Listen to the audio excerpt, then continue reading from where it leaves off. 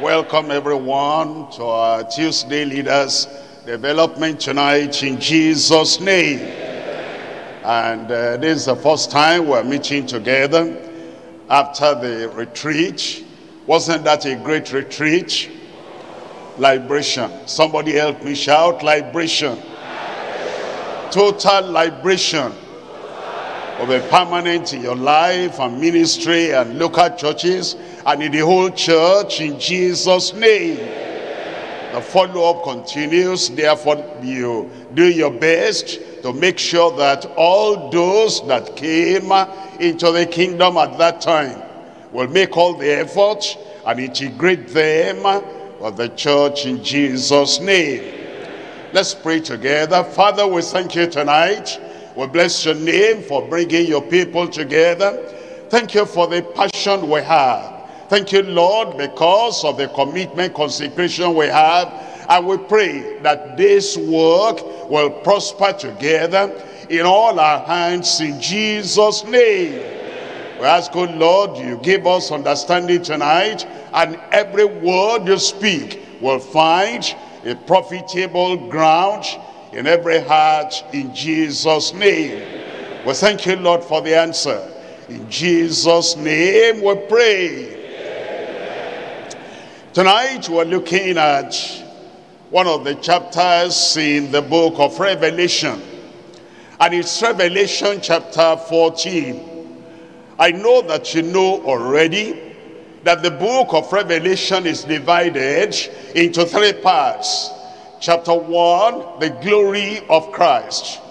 Chapters 2 and 3, we have the message to the church and for the church age. And then chapter 4, all through to chapter 20, we have the period after the church. That's where you have the rapture, you have the great tribulation, and you have a God's judgment upon the people who will still be rebellious and unrepentant even until that time. And then chapters 20 and 21 and 22, we have the revelation of the glory and the splendor of heaven. And now we come to chapter 14. In chapter 14, this is within the period of the great tribulation. But you need to understand all those chapters referring to the period of the great tribulation, they have what we call parentheses. Parentheses, that means a window that is open just to tell us about the redeemed, about the ransomed, about the people that come into the kingdom, even at such a time. That's such parenthesis you find in chapter 7, where it talks about the 144,000 people that will be sealed for the Lord our God. And then verse 9 all through to verse 17, I saw a great multitude that no one could number. And then one of the living creatures said unto John, who are these? And he said, I know not, you know. And then he said, these are the people that came out of great tribulation, and they have washed their robes white in the blood of the Lamb. And it says they shall hunger no more, and they shall thirst no more, and God himself shall wipe away all tears from their eyes. That's the parenthesis. Then you come to chapter 8, and it opens with the silence in heaven and all the things that followed. As you come to chapter 14, chapter 14 talks about the 144,000 that are sealed of the Lord. And it refers to them as the redeemed, as the first fruits. It refers to them as the people that are not defiled with women. It refers to them as the people that follow after the Lamb. And then it comes to, if you look at all the other verses there, you'll see what refers to the children of God every time and of every age. Now, let's look at it this way. Anywhere you're reading in the Bible, Either you are reading from some of the chapters in Genesis or in Exodus, or you come to the Psalms, or you come to Matthew, or you come to the book of Revelation. Anywhere you are reading, you stand in that place where you are reading. You look back before that time, and there are things that you will see in that place you are reading that will refer to the people, that can be applied to the people before that time. And then you look forward beyond that passage you are reading, and you find in that passage things that refer to the people that are still to come. And if you look at chapter 14, look at chapter 14 for example, look at verse 1. In chapter 14 verse 1, it says, "And I looked, and lo, a lamb stood on Mount Zion." You can see that's referring to the Lord Jesus Christ. Looking back, behold the Lamb of God that taketh away the sins of the world. Look at verse 2. It tells us in verse 2, "And I heard a voice from heaven, and it says, as the voice of many waters." You are standing there as you look back. The voice of the Lord came from heaven. "This is my beloved Son, in whom I am well pleased." And you look at the future, and you see that that voice is still going to come. Look at verse 3. It tells us in verse 3, "And they sang as it were a new song before the throne." As you look back from that verse in the Psalms, he put a new song in my mouth. As you look ahead, when we all get to the other side, we're going to sing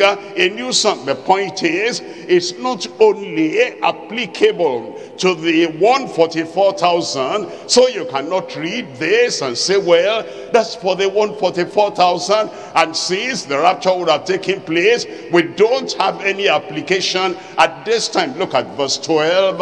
It tells us in verse 12 of that same chapter, it says, "Here is the patience of the saints." You see, if you are talking about patience, you look back from chapter 14, the patience of the saints. And then here are they that keep the commandments of God. You look back, you look to the future. Here are the people keeping the commandments of God and the faith of Jesus. In the past, before this verse, that is before Revelation, the faith of Jesus. "I live by the faith of the Son of God, who loved me and gave himself for me." Look at verse 13. In verse 13, it tells us, "And I heard a voice from heaven saying unto me," right, "Blessed are the dead which die in the Lord from henceforth." As you look at that verse, you look back, blessed are the people, blessed are the dead that die in the Lord. Like Stephen, like Paul the apostle, "I finished my course and I fought a good fight. Now there is a crown of righteousness that is laid up for me." All those people of the past that died in the Lord, this is applicable to them. As we're living today, it applies to us. And then the people that will still come, it applies to them. And look at the rest of that verse. It says, "Yea, says the Spirit, that they may rest from their labors, and their works do follow them." That's applicable to people before this verse, before Revelation, and that's applicable to all people even after chapter 14. The point is this, that as you look at the book of Revelation, you don't transfer everything only to the future and make it dispensational. That is, anything I read after chapter 3 of Revelation does not concern me. It's talking about the people of the Great Tribulation period. You see, everything still applies to us. That's why we're looking at two verses today in Revelation chapter 14, verses 4 and 5, so that you know this applies to us. Let's come back now, Revelation chapter 14, reading from verse 4. "These are they that were not defiled with women, for they are virgins. These are they which follow the Lamb whithersoever he goeth." And then he goes on to say, "These were redeemed from among men being the first fruits unto God and to the Lamb. And then in verse 5, it tells us in verse 5, and in their mouth was found no guile, for they are without fault before the throne of God. Tonight we're looking at the message in this perspective under this subject, persevering to follow the Lamb to glory. We're following the Lamb. We're believed in the Lamb. He has taken our sins away. We're washed in his blood. We're redeemed by the price that he paid on the cross of Calvary.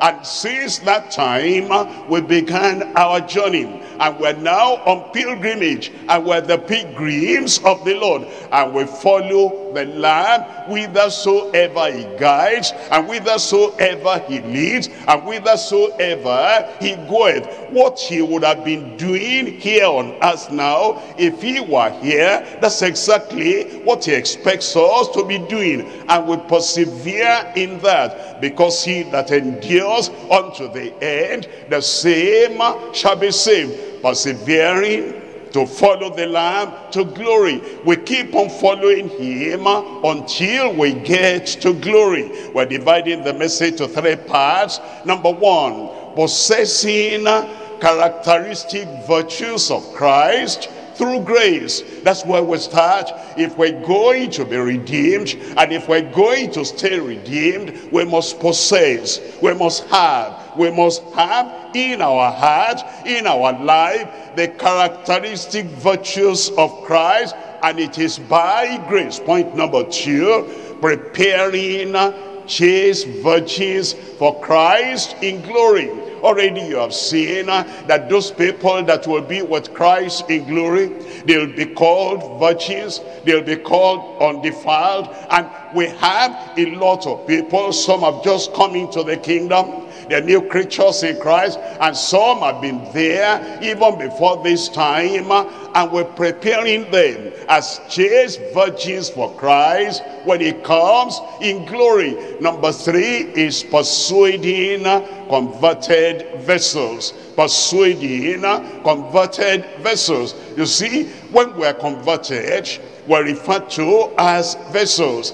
Vessels that are cleansed, vessels that are purged, vessels that are washed, ready for use by the master. We were vessels before, vessels unto dishonor, and now conversion brings us as to vessels of honor. All the believers under our leadership, under our teaching, they are vessels, and those who are born again are converted vessels, and we want them to continue in the goodness of God. And that brings in everything we do, so that by the grace of God, all the people that the Lord has given us will be able to say on that final day, we lost none. Persuading converted vessels to continue in his goodness. Let's come to number one. Number one, we have Revelation chapter 14. We're looking at verse 4. It says, these are they that were not defiled with women, for they are virgins. These are they that follow the Lamb whithersoever he goeth. These were the redeemed from among men, being the first fruits unto God and to the Lamb. You'll see three things there. Number one, freed from godlessness. Freed from godlessness. The grace of God has come into their lives, and the goodness of God has come into their lives, and now they are not defiled anymore. Number two, they are following him by grace, following the Lord step after step and day after day, following him by grace. Number three, the first fruits unto God. Let's look at one there. Freed from godlessness. You see, it's the Lord Jesus Christ, it's the Lamb of God that can set us free, that can cleanse us, that can justify us, and then the Lord will look at us as if we had never sinned. Our sins are taken away, our sins are not just covered, they are cleansed, our sins are blotted away. And if the Son shall set you free, make you free, ye shall be free indeed. Look at Hebrews chapter 7, reading from verse 25. Hebrews chapter 7, we're reading from verse 25. Wherefore he is able also to save them to the uttermost that come unto God by him, seeing he ever liveth to make intercession for them. That's a mouthful. That is, we come to God, is able to save them to the uttermost that come unto God by him. We know that there is no salvation in any other, and there's no other path, there's no other avenue, there's no other sacrifice, and there's no other redemption through which we can be saved. It's the Lamb. Behold, I looked and saw the Lamb. When you see the Lamb as the one that died for you, when you see the Lamb as the one that shed his blood for you, and you hold on to him, and you believe him, and you accept his salvation, he is able to save them, whether they are Saul of Tarsus and they're deep in sin, or whether they have gone into the edge, into the very extreme of sinning and evil. He is able to save them to the uttermost, as to come to God by him, seeing he ever liveth to make intercession for them. After we are saved, he doesn't leave us on our own and to say, now you are saved, do your best and try your best and work out everything. He's still making intercession for us. And in verse 26, he tells us, for such an high priest became us. Such an high priest actually befits us, who is holy and harmless and undefiled. That's the word there. Because he's undefiled, because he's holy, and because he's harmless, separate from sinners and made higher than the heavens. What characteristic he has is able to reproduce in us. Holy, able to make us holy. Harmless, able to make us harmless. Undefiled, able to make us undefiled. Separate from sinners, is able to keep us separated from the world, made higher than the heavens. He frees us from all ungodliness. He frees us from godlessness. We're looking at Psalm 119. In Psalm 119, we're looking at verse 1. Psalm 119, verse 1. Blessed are the undefiled in the way. Undefiled. You see what we're reading about in Revelation chapter 14, verse 4. It says, these are they that were not defiled, undefiled. And it says, even at this time now, we can have that blessedness, we can have the goodness of the Lord, and the grace of God that brings salvation appearing to us can make us undefiled, free completely from godlessness. Blessed are they, it says, the undefiled in the way, who walk in the law of the Lord. Look at verse 2. In verse 2 it says, blessed are they that keep his testimonies and that seek him with the whole heart. In verse 3 then it tells us, they also do no iniquity. It's not only for the people of that time after the rapture has taken place, even now at this time, those of us who taste of the grace of God, it says they also do no iniquity. They walk in his ways. In James chapter 1, we're reading from verse 27. James chapter 1, we're looking at verse 27. It says in verse 27, pure religion, even at this time, and undefiled before God. You see, if we're going to say that why in the religion that's acceptable to the Lord, we must be undefiled before God and the Father. And it's this, to visit the fatherless and the widows in their affliction, and to keep himself unspotted from the world. And those are the people that when the trumpet shall sound and Christ shall come, they are the people that will go with the Lord on that day. And he says they will walk with me in white, because they are worthy. They have not defiled their garments. Look at number 2 there. Number 2 there is talking about following him by grace. We're following the Lamb. As we come to Revelation chapter 14 verse 4, you will see what the Lord is telling us about the people that will be in fellowship with him in glory. These are they which were not defiled with women, the undefiled in the way, but they are virgins. And it says, these are they which follow the Lamb whithersoever he goeth. Again, let's remember that it's not only for the people of that time, even for the people at this time, and the people that followed Jesus at the time he was here on earth. He expected, and he still expects, that following him will be a continual sin, a perpetual sin, will be daily following after the Lord. And what's the implication of following the Lamb and following the Lord? Following him by grace. In John chapter 8, reading from verse 11. John chapter 8 verse 11. She said, "No man, Lord." And Jesus said unto her, "Neither do I condemn thee. Go and sin no more." And then the Lord made application of that to all other people that are going to follow after him in verse 12. In verse 12 it says, "Then spake Jesus again unto them, saying, I am the light of the world. He that followeth me," remember, the person referred to in verse 11 is a woman. "Neither do I condemn thee, woman. Go and sin no more." Now there is application to everybody.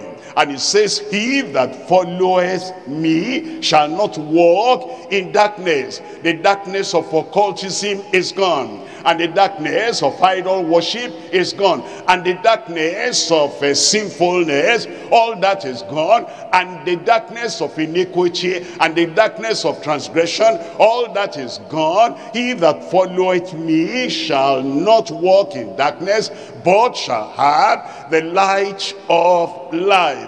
That's what he expects of us. We're following after the Lord and following after the Lord, and we walk in the righteousness of the Lord.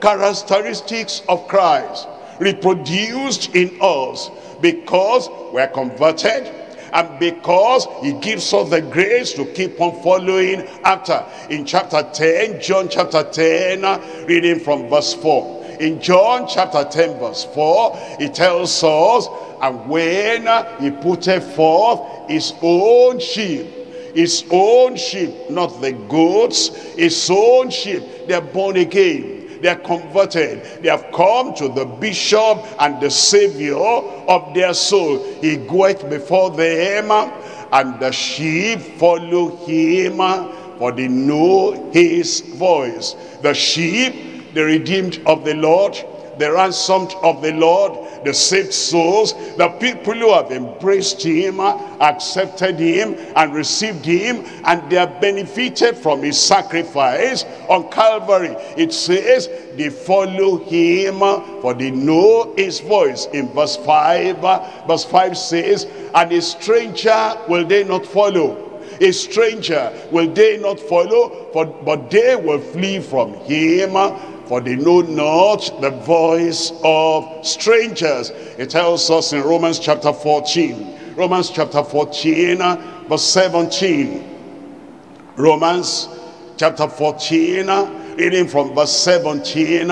"For the kingdom of God is not meat and drink, but righteousness and peace and joy in the Holy Ghost. That's the characteristic of Christ himself, that he has righteousness and is the Prince of Peace, and he rejoices evermore. And he says that same attribute and that same characteristic and that same disposition will be in every one of us: righteousness and peace and joy in the Holy Ghost. And then in verse 19 tells us, let us therefore follow after the things which make for peace. Therefore, as we're converts, as we're children of God, here is our calling. We follow after the things that make for peace, wherewith we may edify, build up, challenge, encourage, uplift one another. Thereby we edify another. In 1 Peter chapter 2 verse 21. 1 Peter chapter 2 verse 21. For even hereunto were ye called, because Christ also suffered for us, leaving us an example that ye should follow his steps. That ye should follow his steps. You see what the Lord is calling us to? He wants us to follow the Lord and follow the steps of the Lord. Every time in our relationship with the Heavenly Father, what did Christ do? How did Christ obey the Father? Follow his steps. And also in our relationship with his disciples, how did he relate with the disciples? As we relate with workers under the leaders, they will relate with members in the church. As Christ lived, so we also should live. And then as we interact one with the other, we look at what Christ would have done, and we do exactly that. In verse 22, it tells us, who did no sin. That's the characteristic of Christ, and that's what he has called us to, that we live a life that is free from sin, a life that is purified from sin, a life that is totally cleansed. As he did no sin, so we do no sin. Neither was guile found in his mouth, neither will deception or guile or lie found in our mouth. In verse 23 it says, who when he was reviled, he reviled not again. There's no retaliation in the life of any child of God that is following after Christ. Once somebody begins to operate by the principles of the world, and they knocked me, I will knock them, and they did this to me, I will do the same thing to them, we're not following Christ anymore. But you understand, the people that will be with him in glory, they are the people that follow the Lamb whithersoever he goeth. And it says, here is the life of the Lamb. Here is the life of the lowly one, of the meek one. Here is the life of Christ, that when he was reviled, he reviled not again. When he suffered, he threatened not, but he committed himself to him that judges righteously. And then in verse 24, it tells us, who his own self bare our sins in his own body on the tree, that we've been dead to sins. That's our life. We're now dead to sin. It's like we're dead. And those things of the past do not influence us, do not attract us, do not suck us into them again. Like Christ, we do no sin now. We're dead to sin. We should live unto righteousness, by whose stripes ye were healed. By whose stripes I am healed. I said, I am healed. You're healed in Jesus' name.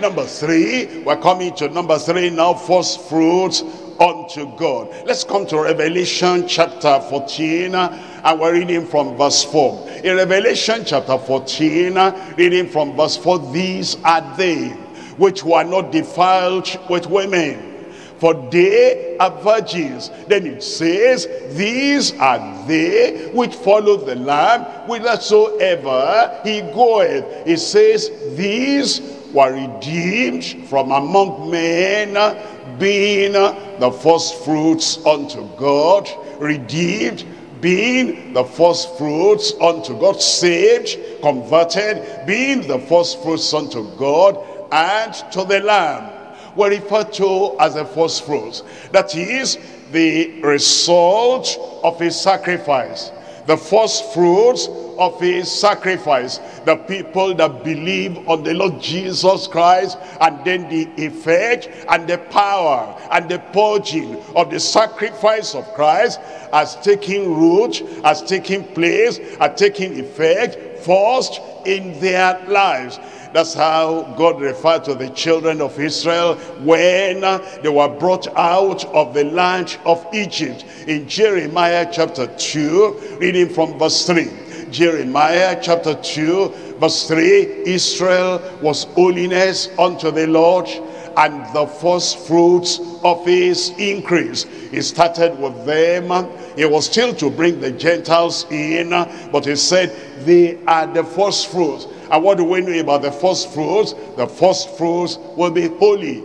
Israel was holy unto holiness unto the Lord, and the first fruits of his increase. In Romans chapter 11, reading from verse 16. Romans chapter 11, we're reading from verse 16. And if the first fruit be holy, the lump also is holy.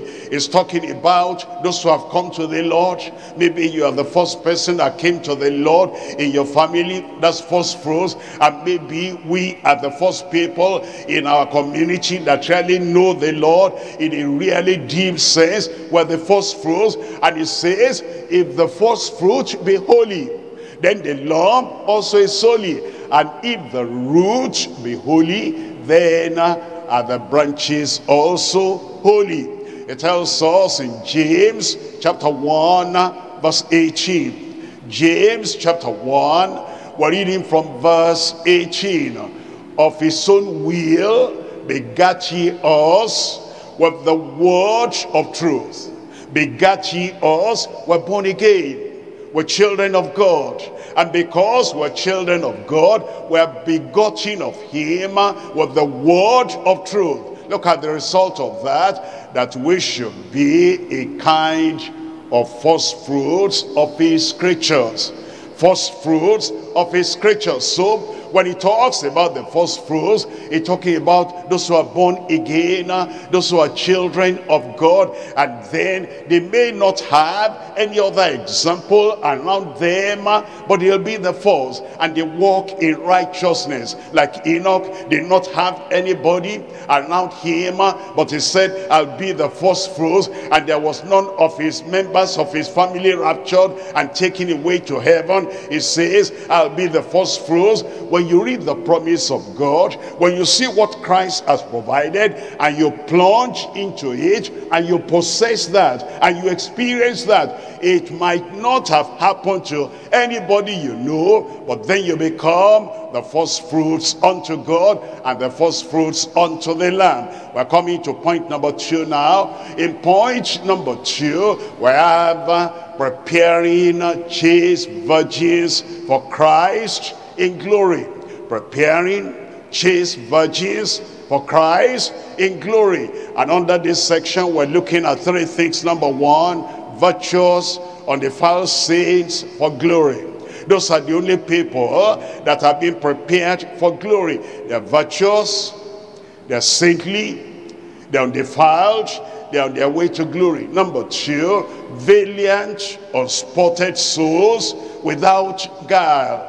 Those are the people that will be with the Lamb. Those are the people that will abide with the Lamb, and then Christ will come as the bridegroom, and then those of us who are alive will be caught up together with him, and so shall we ever be with the Lord. But you know, the qualification he expects that the blood of Jesus would have wrought, would have done in our heart, in our life, is that it makes us valiant, it makes us courageous, it makes us fearless, it makes us bold, and it makes us undefiled, unspotted, without guile. Number 3, vigilant, undistracted sight from glory. That is, we're vigilant and we focus our attention and focus our gaze on glory, and we do not allow anything whatsoever coming from any direction to distract us from the glory that is to come. Vigilant, undistracted sight from glory. Look at number 1. Virtuous, undefiled saints for glory. As you come to Revelation chapter 14, reading from verse 4, it says, these are they which were not defiled with women, for they are virgins. For they are virgins. Do you know that that same language, that same picture, that same figure, that same image, and that same cleanliness and holiness, the Lord expects of us who are here today, who are looking forward to the time of the rapture. In 2 Corinthians chapter 11 verse 2. 2 Corinthians chapter 11, reading from verse 2. For I am jealous over you beloved believers, over you Christians, over you converts, over you new creatures. Paul the apostle said to these Corinthian believers, he said, I am jealous over you with godly jealousy, for I have espoused you to one husband. That's the bridegroom, that's the Lord Jesus Christ. Look at this, that I may present you as a chaste virgin to Christ. That I may present you as chaste virgin to Christ. The same jealousy you have over the converts who have come to the Lord during this past retreat or any other time. Maybe you are their father in the Lord, you are their mother in the Lord, or you are instrumental one way or the other in bringing them into the kingdom. You are jealous over them. And if they're going to places where the word of God is not being preached in full, you are jealous over them in all wisdom and with all skillfulness. You want to tell them this will be better for you, because you want them to be chaste virgins unto Christ. In 2 Peter, reading from chapter 1 verse 3, it was that virtue of the virgin, and that virtue of righteousness, and that virtue of godliness to be in the heart, to be in the life of all the people that are called into Christ. That's why it says in 2 Peter chapter 1 verse 3, according as his divine power, he has given unto us all things that pertain unto life and godliness. Is telling us Christ has provided everything, and then according to that divine power, he has made available for you and for me and for all our converts, for everyone that we are following up on. It says he has given all things that pertain to life and godliness through the knowledge of him. Through the knowledge of him. That means then, as you want the people, as you want the members, as you want the congregation to be pure and chaste and be a virgin unto the Lord, you're teaching them, you are emphasizing to them the knowledge of the Lord Jesus Christ, who called us to glory and to virtue. In verse 4, it says in verse 4, whereby are given unto us exceeding great and precious promises, that by these, by those promises, we take those promises to God in prayer, we take those promises to God on our knees, we emphasize those promises to ourselves, we embrace those promises, and we cling to those promises, and we say, Lord, this is what you have promised, do as you have said. By those promises ye might be partakers of the divine nature, partakers of the divine nature. All the people we are following up, and then ourselves, we're not trying to live the Christian life in our own strength, in our own power, because the strength of man and the power of man will fail you. Not by power, not by might, but by my spirit, says the Lord. As we become partakers of the divine nature, then we escape the corruption that is in the world through laws. I pray it will be in every one of us in Jesus' name. Matthew chapter 25, we're reading from verse 1. Matthew chapter 25, reading from verse 1. It says, then shall the kingdom of heaven be likened unto 10 virgins, which took their lamps, and they went forth to meet the bridegroom. Virgins, and 5 of them, you know the story, were wise, and 5 were foolish. And when the sound came that the bridegroom cometh, they tried to trim up their lamp. Only those who are wise, who had oil in their lamp, the lamp kept on burning, and they were the people that went in with the bridegroom. Look at verse 10. In verse 10 of that same chapter, it says, and while they went to buy, the bridegroom came, and they that were ready, the 5 virgins that were ready, they were the people that went in with him to the marriage, and the door was shut. Later, those foolish virgins came, and they said, Lord, open to us. And the Lord said, I know you not, from whence ye are. And the conclusion in verse 13. In verse 13, then it says, watch ye therefore. Watch therefore, for ye know neither the day nor the hour wherein the Son of Man cometh. He wants us to be virgins. He wants us to be chaste virgins. He wants us to be pure. He wants us not to be adulterated in any way, so that when he will come, we'll be presented to him as chaste virgins. We're coming to number 2 there. Number 2, the valiant, unspotted souls without guile. Underline that word valiant in that point. You know, the devil is not a coward. The devil is not timid. The devil will try to catch anyone.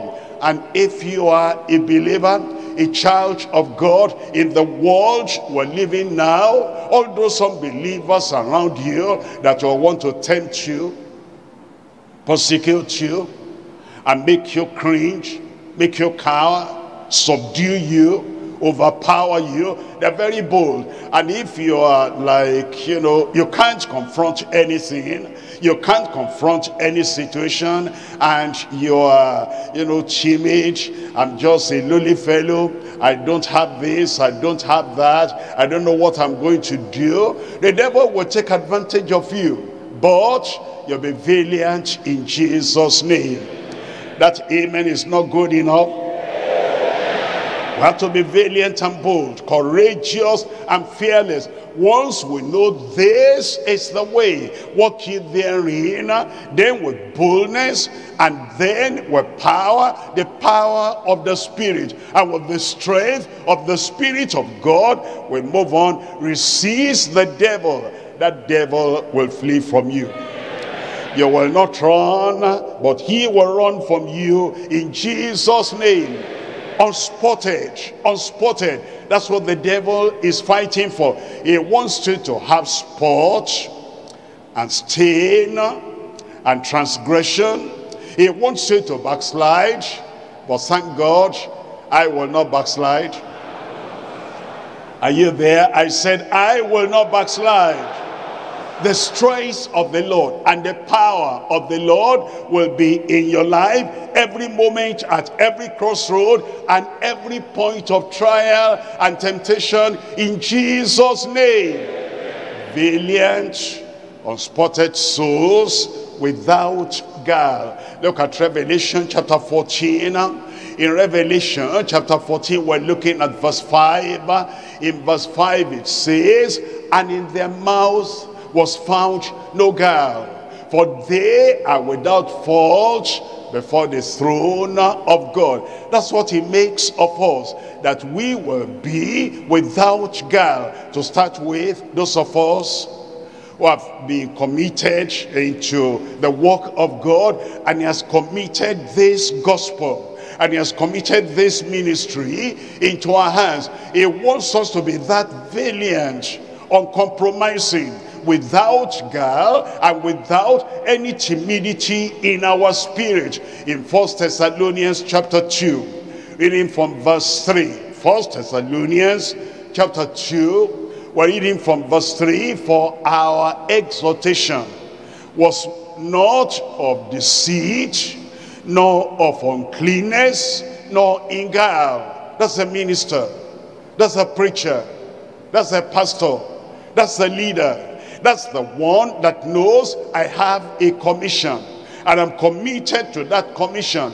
And my exhortation and my exposition and my preaching and my encouragement and everything I do, my ministration, is not of deceit, nor of uncleanness, nor in guile. Look at verse 4. In verse 4 it says, but as we were allowed of God to be put in trust with the gospel, even so we speak, not as pleasing men, but God, which tries our hearts.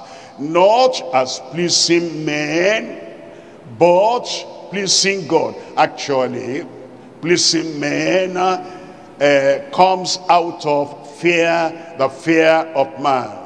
If you fear a man, you'll wonder, if I don't tend towards his way, if I don't submit to him, if I don't go the direction he wants me to go, if I say I'm going to stay, I'm going to stick to the word of God in ministration, in exhortation, in exposition, in preaching, in everything that I do, I fear that man, he may persecute me. And because you fear that persecution, you exalt that man above God. And now when God tries your heart, he sees that you are hollow, you are empty, and you do not have what it takes to take a stand and obey God, like those apostles said unto the Pharisees, will rather obey God than man. He has committed unto us something important, something that will save the souls of the people we're ministering to, and God will give us the courage to keep by it all through our lives in Jesus' name. Look at verse 10. In verse 10 it says, ye are witnesses, and God also. Ye are witnesses, you Thessalonians, and all the people where we go to minister, they are witnesses how holily and justly and unblameably we behaved ourselves among them, among you that believe. Now that's for the minister, but the Lord wants it for everyone in the kingdom, everyone expecting the coming of the Lord. He wants us to remain without blemish and without spot, unblameable, so we can be presented unto God when he comes in righteousness and holiness. Look at Ephesians chapter 5, reading from verse 26. Ephesians chapter 5, verse 26, that he might sanctify and cleanse it with the washing of water by the word. The word we preach as ministers. The word we preach as those who are commissioned to teach the people of God and prepare them for the coming of the Lord must have the cleansing virtue and the cleansing power, and to scrub them and to wash them and to cleanse them and get them purified and sanctified. That the reason why Christ went to the cross and died for the world is to save sinners from their sins. And that same sacrifice prepares the church for the coming of the Lord, to sanctify and cleanse the church, with the washing of water by the word. Verse 27, it says in verse 27 that he might present it to himself a glorious church. Glorious Christians make a glorious church. Glorious new creatures make a glorious church. Glorious members make a glorious body.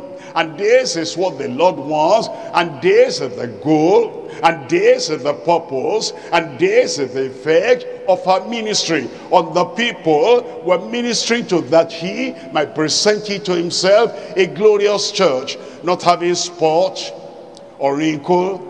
Wrinkle is the mark of the old man, and once the old man is crucified, that the body of sin may be taken away. There's no wrinkle anymore or any such thing, but that it should be holy and without blemish. That's the calling of the Lord, and that's what the Lord expects. It will be done in our lives in Jesus' name. No guile.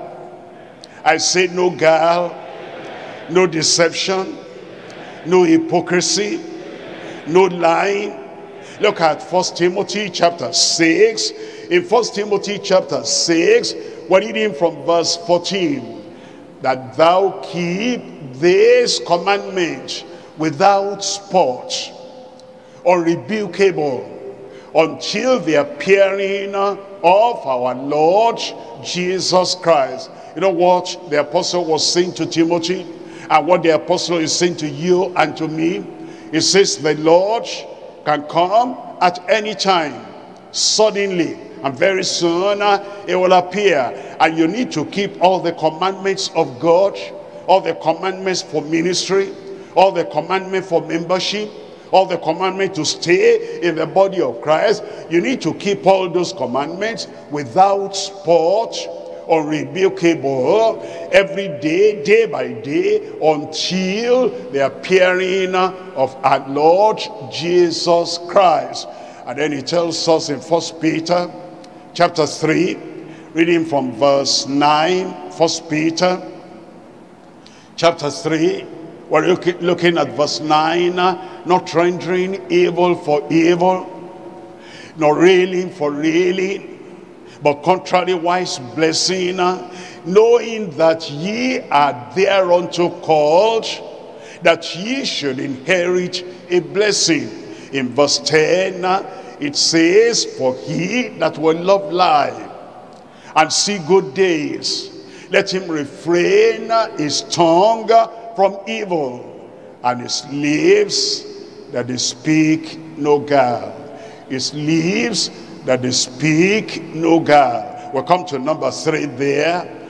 Number 3 is talking about vigilance. Vigilant on distracted side from glory. We keep on looking unto the Lord. Time of trial, looking unto the Lord. Time of temptation, looking unto the Lord. You see, your mind cannot think on two things, two different things at the same time. If there is temptation, if there's trial, if there's trouble, and you are thinking about Christ and looking unto Christ, you'll be an overcomer. Because while you are thinking of Christ and gazing on Christ and looking on Christ, you cannot think of another contrary thing at the same time. You understand he wants you in glory, and he wants you to go with him when he comes. And because of that, you're looking unto him every time. In Acts of the Apostles chapter 7 verse 55, Acts chapter 7 verse 55, but he, being full of the Holy Ghost, looked up steadfastly into heaven. Think about that. When you're full of the Holy Ghost, there's only one direction that Holy Ghost will focus your attention on. When you're filled with the Holy Ghost and you remain full of the Holy Ghost, there's only one personality, our Redeemer, our Lord, our King, and our peace. There's only one personality the Holy Ghost will focus your attention on, and he, being full of the Holy Ghost, looked up steadfastly into heaven, and he saw the glory of God. All those Pharisees were there.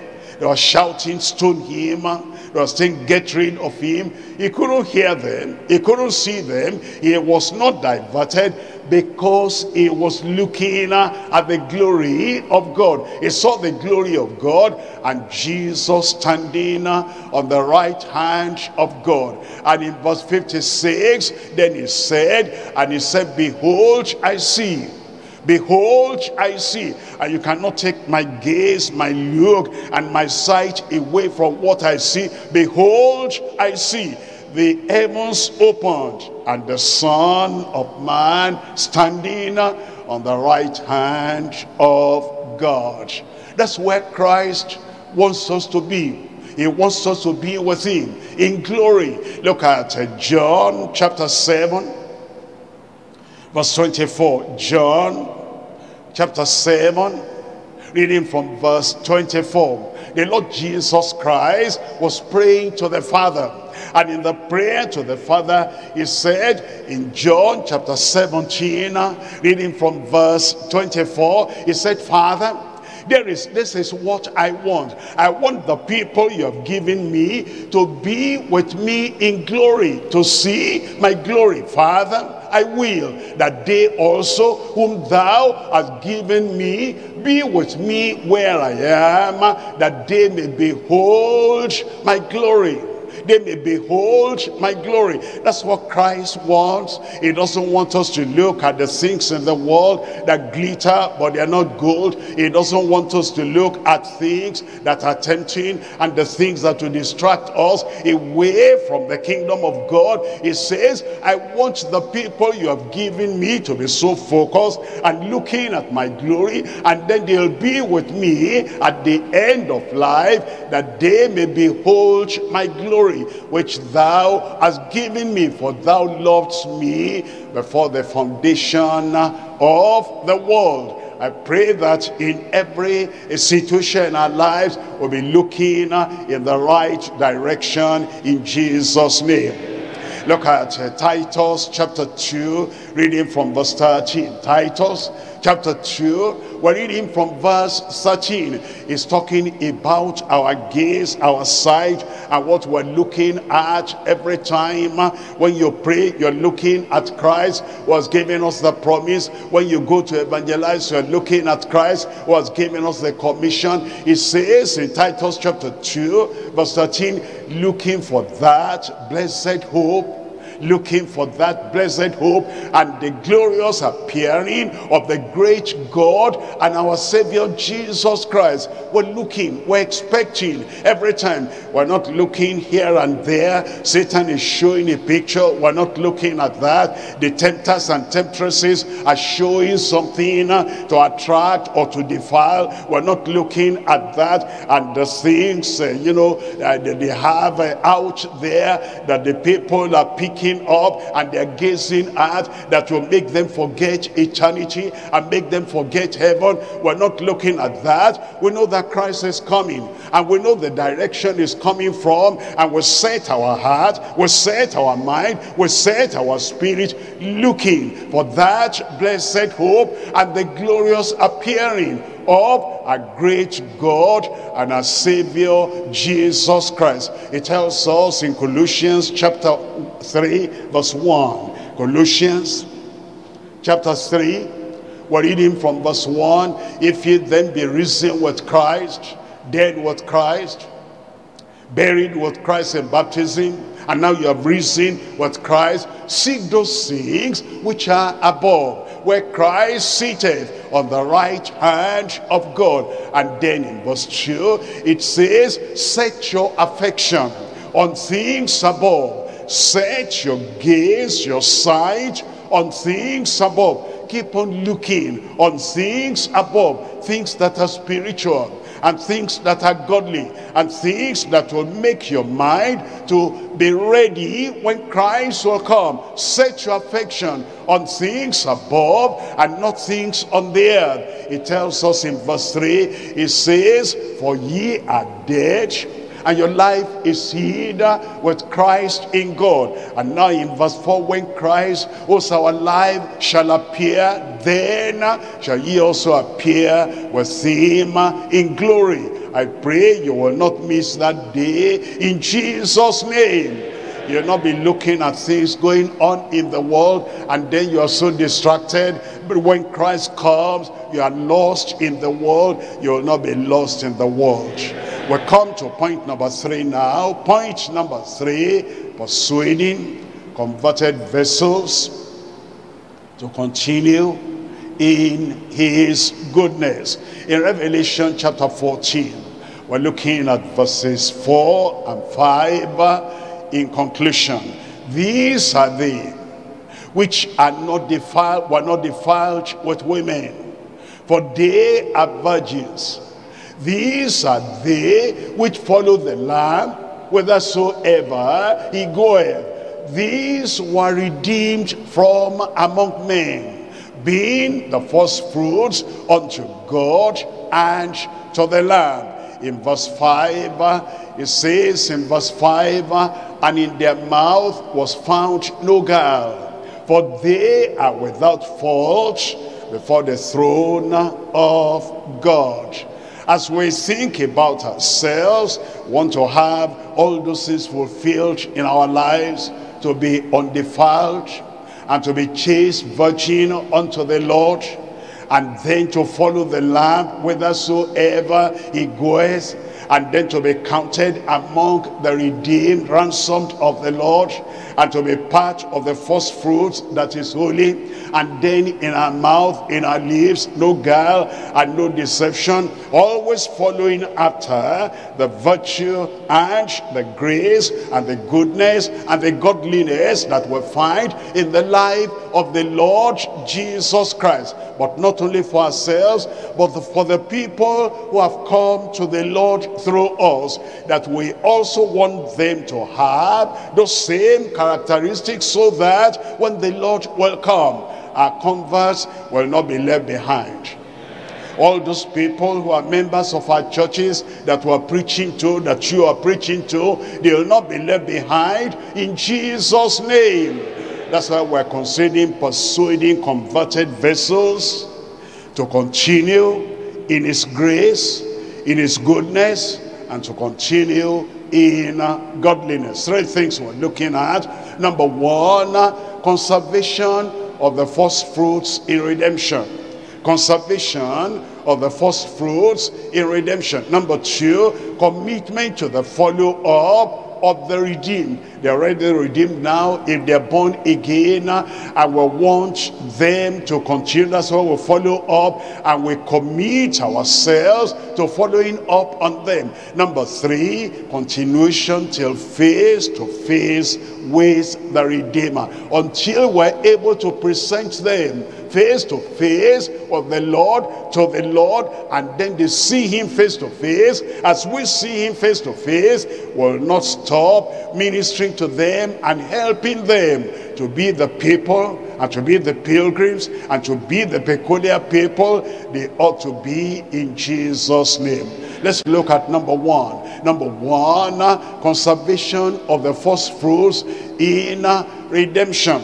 In John chapter 17, reading from verse 12. John chapter 17, reading from verse 12. While I was with them in the world, I kept them in thy name. I kept them in thy name. Those that thou gavest me, I have kept, and none of them is lost, There are people the Lord has brought into the kingdom through you, through me, and we should be able to say the same thing.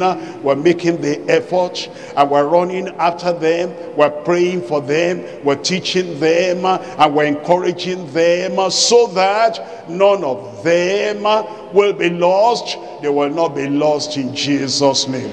Acts chapter 2, reading from verse 41. Acts chapter 2, reading from verse 41. It says, then they that gladly received his word were baptized. They that received the word of repentance, they were baptized as they believed on the Lord. All these people who have come to know the Lord, we need to prepare them for water baptism. They were baptized, and the same day there were added unto them about 3,000 souls. In verse 42, it tells us in verse 42, and they continued steadfastly in the apostles' doctrine. They didn't go back. They were not lost in the world again. We don't fish. Get the fish out of the river, out of the sea, and then throw them back into the sea again. They continue steadfastly in the apostles' doctrine, and in fellowship, and in breaking of bread, and in prayers. Verse 47. It says they were praising God, having favor with all the people, and the Lord added to the church. And the Lord added to the church. It's not enough that they have been saved or they have come to know the Lord during the retreat. They must be added to the church, integrated with the church, coming into fellowship all the time with the church. They must forsake the world and love the gathering and the assembly and the worship of the people of God. And it says the Lord added to the church daily such as should be saved. Let's come to number 2 there. In number 2, commitment to the follow-up of the redeemed. Commitment to the follow-up of the redeemed. Galatians chapter 4, reading from verse 19.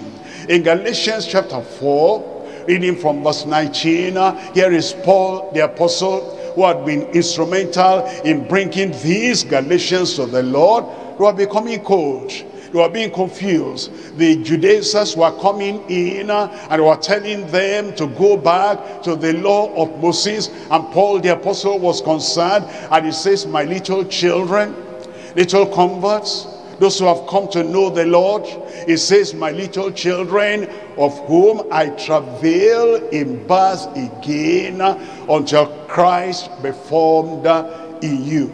Travailing for them and teaching them and training them and getting them much into the scriptures until the virtue of Christ will be formed in them. In Colossians chapter 1 verse 28.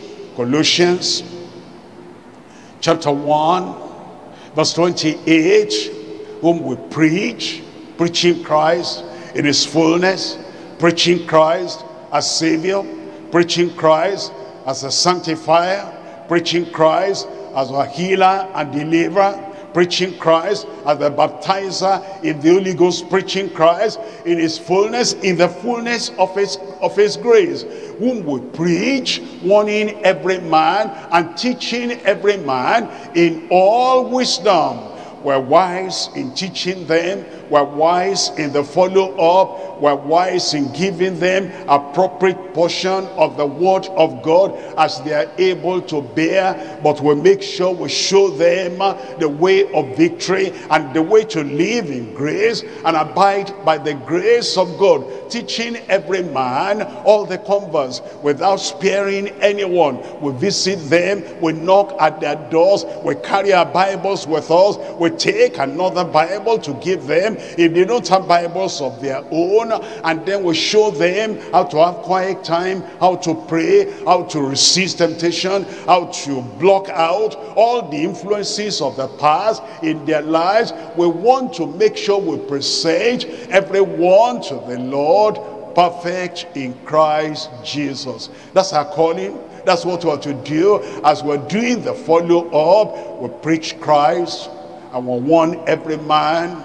and we encourage everyone, teaching everyone in all wisdom, that we may present everyone perfect in Christ Jesus. Number 3 now. Number 3, we're looking at continuation till face to face with the Redeemer. Till face to face with the Redeemer. You remember our text? That is Revelation chapter 14, verses 4 and 5. Until those people came face to face with the Lord, they were not left alone. We now, as we're following after the Lord, we want to keep on following until we come face to face with our Redeemer. And all the people we're following up, all the people we're encouraging and persuading to continue in the Lord, we want to do that until we bring every one of them face to face with our Redeemer. Look at Job chapter 19, reading from verse 25. Job chapter 19, verse 25. For I know that my Redeemer liveth, and that he shall stand at the latter day upon the earth. And then in verse 27, it says, whom I shall see for myself. I will be with him face to face. I will see him whom I shall see for myself, and mine eyes shall behold, and not another, though my rays are consumed within me. He said, I'm going to go on until I see him face to face. Isaiah chapter 33, verse 15. Isaiah chapter 33, verse 15. He that walketh righteously. That's why we encourage those converts to walk righteously, and speaketh uprightly. He that despiseth the gain of oppression, we need to teach them that, to do away with all bribery and corruption, not to be part of that. That shaketh his hands from holding up bribes. That's what to teach them. They have just come from the world, and you know the practices of the world. We show them that things are to be different now. That stoppeth his ears from hearing of blood, and shutteth his eyes from seeing evil. In verse 16, it says, he shall dwell on high. His place of defense shall be the munitions of rocks. Bread shall be given him. His waters shall be sure. Verse 17, thine eyes shall see the king in his beauty. We keep on leading them. We keep on teaching them. We keep on encouraging them. We keep on edifying them. And we keep on building them up until their eyes will see the King in his beauty, in his glory. They shall behold the land that is very far off. We're coming to 1 Corinthians chapter 13.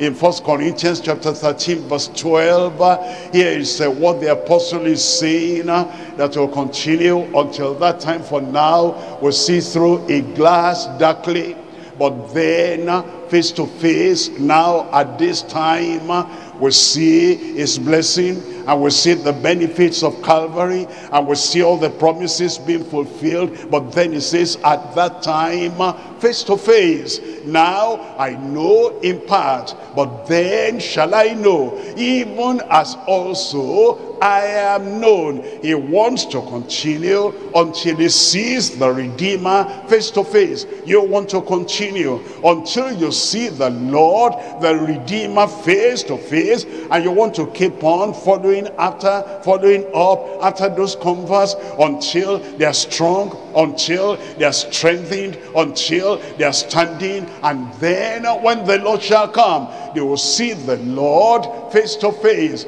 I pray all the grace to get that done, the Lord will give to every one of us. And one of these days, when the trumpet shall sound, you will not be left behind. You will see the Lord face to face. I will see the Lord face to face. In 1 John chapter 3, 1 John chapter 3, we're reading from verse 2. 1 John chapter 3, verse 2. Beloved, now are we the sons of God, and it does not yet appear what we shall be. But we know that when he shall appear, we shall be like him. Somebody there? We shall be like him. Look at this. For we shall see him as he is. We shall see him as he is. Until that time, we keep on following after the Lord, so that when the trumpet shall sound, and the dead in Christ shall rise, and we which are alive shall be caught up together with them. None of us will be missing. We shall see him as he is, face to face. Verse 3, and it says, and everyone that has this hope in him purifieth himself, even as he is pure. I will be there. Revelation chapter 22, reading from verse 4. Revelation chapter 22, we're looking at verse 4. And they shall see his face, and we shall see his face, and I will see his face, and you will see his face, and his name shall be in their foreheads. Verse 5, in verse 5, and there shall be no night there, and they need not no candle, neither light of the sun, for the Lord God giveth them light, and they shall reign forever and ever. Amen. I thought the people of God will say amen. He will reign forever and ever. And then when you are raptured, when you are taken up and you see him face to face, you will reign with him forever and ever. I rejoice with you. I'm glad because of you, that all the grace you need, all the power you need, all the strength you need is available. You will make it on that day in Jesus' name. And then all our members, all the people who listen to you every week, either Thursday or Sunday, anytime, and all those who listen to the word of God from our headquarters, all together, none of them will fall. As Babylon is falling, they will not fall with Babylon in Jesus' name. And then a glorious day it will be, and we all shall reign with him forever and ever. And the victorious people in the house tonight, the vigilant people in the house tonight, the virtuous people in the house tonight, rise up and raise your voice to the Lord and say, Lord, I'll be there. Lord, I'll be there.